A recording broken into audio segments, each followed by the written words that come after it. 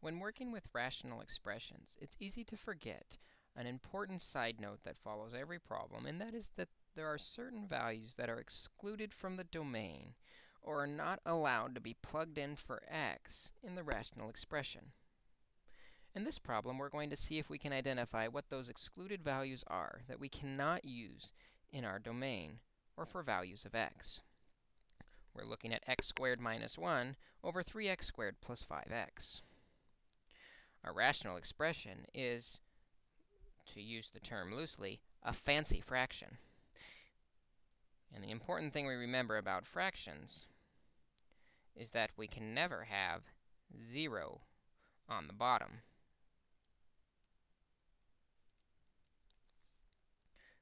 We don't care what's on top of the fraction in the numerator, but the denominator can never be 0. So when we're asked to find the excluded values of this fraction, we don't really care about the numerator. What we really care about is the denominator, 3x squared plus 5x, cannot be equal to 0. So let's solve it like we would any other equation equal to 0, and those would be the bad values for the fraction. When solving with an x squared, we often will solve it by factoring. The greatest common factor here is x, leaving behind 3x plus 5. That's not equal to 0. Once it's factored, we can set each factor equal to 0, or in this case, not equal to 0. This includes the GCF of x is not equal to 0, and the 3x plus 5 is not equal to 0. We already have that x is not equal to 0, the x is alone.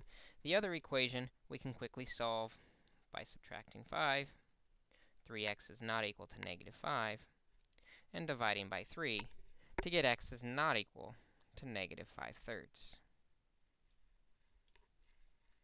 These are our excluded values that would make the denominator equal to 0. We can't have 0 in the denominator, so we find those values by making the equation equal to 0, or making the denominator equal to 0, and solving the resulting equation.